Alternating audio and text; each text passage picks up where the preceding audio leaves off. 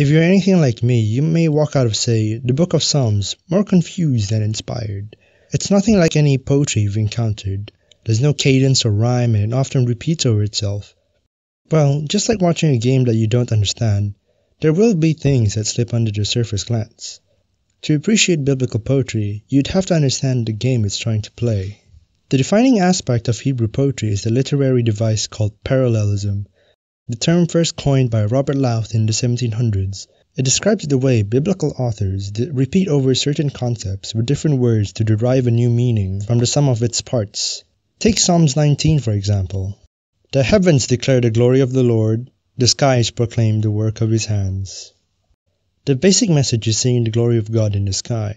It's first introduced in the first line of the verse, then developed by the second, using different images with different words. Parallelism is used in different ways in the Bible. Louth classified the use into three categories. There's a synonymous parallelism, antithetical, and synthetic parallelism. A synonymous parallelism is where the same concept is shown in a different perspective.